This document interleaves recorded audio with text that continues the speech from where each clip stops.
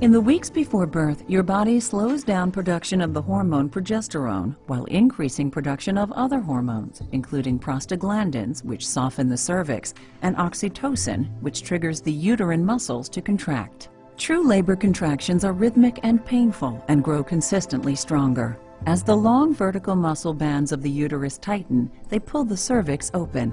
The strong muscles at the top of the uterus push down and release, guiding your baby toward the cervix. The mucus plug, a collection of thickened cervical mucus that sealed your cervix shut for 9 months, may be expelled days before or in the midst of labor. When the amniotic sac ruptures, your water has broken. It can feel like a trickle or a gush of fluid.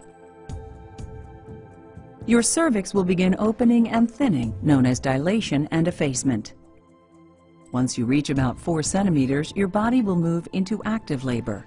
In active labor, contractions become stronger and closer together. At 8 centimeters, you enter what many consider the most painful part of labor, transition. By 10 centimeters, you're fully dilated and may feel the urge to push. This is your signal that the second stage of labor has begun. Your baby will move down with each contraction.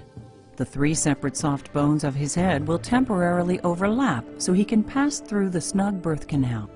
Your baby's scalp will come into view. When the widest part of his head is visible, your baby is crowning. With several more pushes, your baby's face, shoulders, and body will emerge. In the third and final stage of labor, your placenta detaches and is expelled. With your baby's first breath, the incredible journey of birth is complete.